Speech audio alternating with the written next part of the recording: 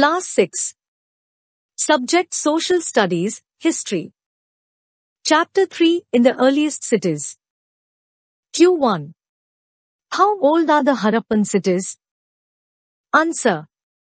Harappan cities were developed about 4,700 years ago. Q2. What were the objects in Harappan cities made of? Answer. Objects in Harappan cities made out of stone, shell, and metal. Q3. List some uses of faience.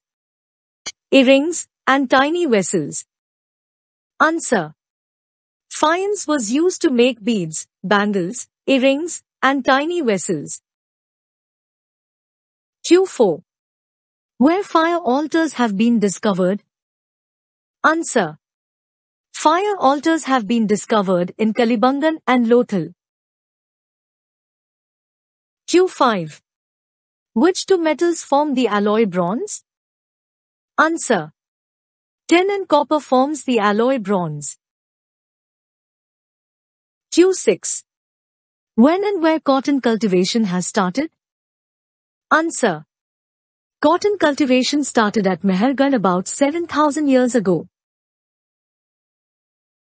Q7. Make a list of what the Harappans ate. Answer.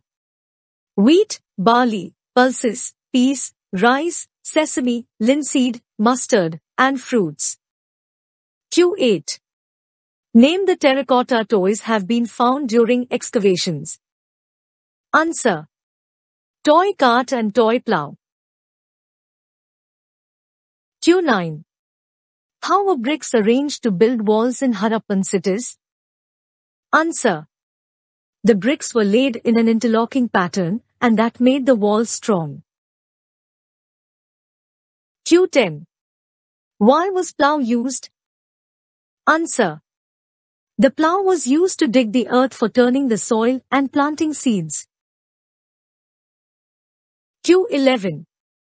Name the cities which had elaborate storehouses. Answer. Some cities like Mohenjo-daro, Harappa, and Lothal had elaborate storehouses. Q12. Who is a specialist? Answer. A specialist is a person who is trained to do only one kind of work, for example, cutting stone, or polishing beads, or carving seals. Q13. What were the seals used for? Answer. Seals may have been used to stamp bags or packets containing goods that were sent from one place to another. Q14. What do you understand by raw material? Answer. Raw materials are substances that are either found naturally, such as wood, or ores of metals, or produced by farmers or herders. Q15. Discuss the term citadel. Answer. Many of these cities were divided into two or more parts. Usually, the part to the west was smaller but higher. Archaeologists describe this as the citadel. Q16. What was special about Great Bath of Mohenjo-daro? Answer. Great Bath. In Mohenjo-daro, a very special tank, which archaeologists call the Great Bath, was built in this area. This was lined with bricks, coated with plaster, and made watertight with a layer of natural tar. There were steps leading down to it from two sides, while there were rooms on all sides.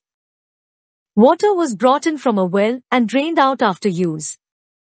Important people took a dip in this tank on special occasion. Q17. Explain the term sealing. Answer. After a bag was closed or tied, a layer of wet clay was applied on the knot, and the seal was pressed on it. The impression of the seal is known as a sealing. Q18. How Dholavira was different from Harappan cities? Answer. Unlike some of the other Harappan cities, which were divided into two parts, Dholavira was divided into three parts, and each part was surrounded with massive stone walls, with entrances through gateways. Q19. How do archaeologists know that cloth was used in Harappan civilization? Answer. Actual pieces of cloth were found attached to the lid of a silver vase and some copper objects at Mohenjo-daro. Archaeologists have also found spindle whorls made of terracotta and fines. These were used to spin thread. Q20. Discuss the farming methods of the Harappans. Answer. Plough was used to dig the earth for turning the soil and planting seeds. As this region does not receive heavy rainfall, some form of irrigation may have been used. This means that water was stored and supplied to the fields when the plants were growing. Q21. What were the three major categories of people in Harappan cities? Answer. The different categories of people lived in Harappan cities were: there were people who planned the construction of special buildings in the city. These were the rulers. There were scribes, people who knew how to write, who helped prepare the seals, and wrote on other materials that have not survived. There were men and women, craftspersons, making all kinds of things, either in their own homes or in special workshops. Q22. What were the reasons for the end of Harappan civilization? Answer. Following could be the reasons for the end of Harappan civilization. Some scholars suggest that the rivers dried up. Others suggest that there was deforestation. This could have happened because fuel was needed for baking bricks and for smelting copper ores. Besides, grazing by large herds of cattle, sheep and goat may have destroyed the green cover. In some areas there were floods. Q23.